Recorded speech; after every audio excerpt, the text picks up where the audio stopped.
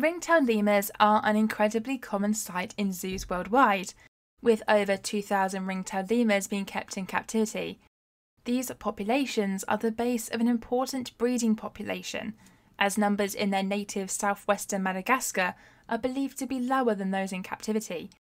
This is due to both natural threats from predators such as fossa, buzzards and ground boas, as well as the ever-encroaching human environment.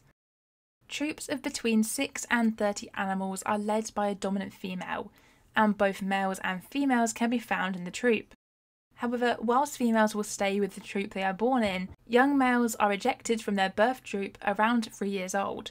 These males will often attempt to join other troops, fighting for dominance with other males in stink fights.